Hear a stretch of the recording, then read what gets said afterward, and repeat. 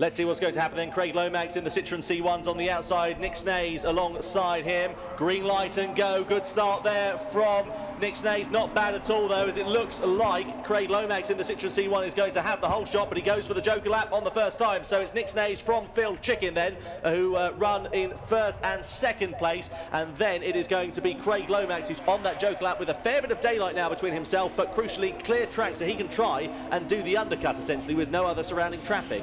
Yeah, a bit of a time trial for Craig Lomax further back as Nick Snays and Phil Chicken come out of the Devil's Elbow for the first time. The Belgian visitor who has got a number of COVID tests before, during and after the events, and he's been able to get across here even with COVID. The travel restrictions and the trouble, the difficulty for these drivers, it hasn't pissed off Nick Snays. He had hoped to race in this series last season, but sadly the COVID restrictions and quarantining rules meant he was unable to, but he's here at the home of Rallycross today and he is leading the Super 1600 final, helped no doubt by the absence of Darren Scott, the Sittingbourne man who was due to be the pole sitter for this time. It was unable to start the final, and that leaves the Belgian Nick Snays, who's been taken under the wing of Jos Sterckens for many years. He leads the way going up Hairy Hill into the North Bend hairpin, hard on the brakes in this little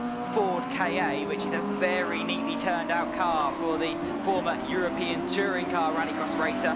He's a very quick peddler, is Nick, as you can see how committed he was into Paddock Bend that time around. Nick Snays is rapid, we know that, and Phil Chicken is trying to stay with him, as Craig Lomax is the one really to watch, as Nick Snays now goes into the Joker lap. So this will see a change for the lead. Phil Chicken will come through to take what is really an artificial lead, because Phil's not jokered yet and Craig Lomax already has, and he comes back ahead of Nick Snays. So we have a change for what is effectively top spot. Craig Lomax in the brand new Citroen C1 leads the field into Devil's Elbow, or does he? Because Nick Snays in the Ford KA nips back up the inside for the Devil's Elbow exit. Craig Lomax is hard on the brakes in that little C1 for North Bend hairpin, but Nick Snays just muscles his way back past, and now they've really got to work together to try and catch Phil Chicken out front. Yeah, they certainly have going into Paddock Bend. They are now, and Phil Chicken, as you said, he's got a pretty unassailable lead. Nick Snays didn't actually have a brilliant Joker, which would have cost him time, and that certainly would have had an impact on his positioning then with regards to where he came out in relation to Craig Lomax as well. Bit wide there for Phil Chicken in front. That gap is now coming down though, so these guys are about to run nose to tail with one another, and let's see whether they're going to be able to find their way past Phil Chicken. There's 2 laps remaining here at Linden Hill, a little bit wide into the Devil's Elbow there for Phil, and that's going to allow Nick Snays to pull alongside as they come up the top of Hairy Hill. They're running side by side. On the outside then is Nick Snays, and he's got it done even before the braking zone. Great driving there from the number 51 then, so he manages to find his way back through into the race lead. The KA is now leading the way in the Super 1600s final.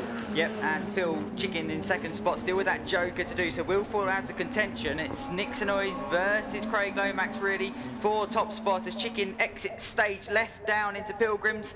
He disappears for the Joker lap, and that leaves us down to 2. It's a straight fight to the flag now between Nick Snays in the Ford KA and Craig Lomax in the brand new Citroen C1. Great work by the team to get this car built up into what is a lovely looking livery as well, and it's working a treat. It's right on the pace for Craig Lomax. He will be delighted with this.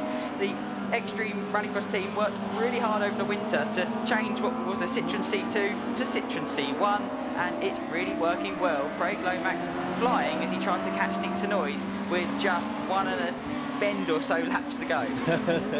Into the final series of corners we go. There is Craig Lomax. Very short wheelbase, of course, on the front 2 cars. A little bit shorter than the Citroen C2 of Phil Chicken, which sits in 3rd position then in this race. So not the most action-packed final we're going to get, as Nick Snays is now able to pull out a gap over Craig Lomax. There is Phil Chicken, who jokered on that last lap, which is why the gap is so big as it was to race number to the 2nd place finisher.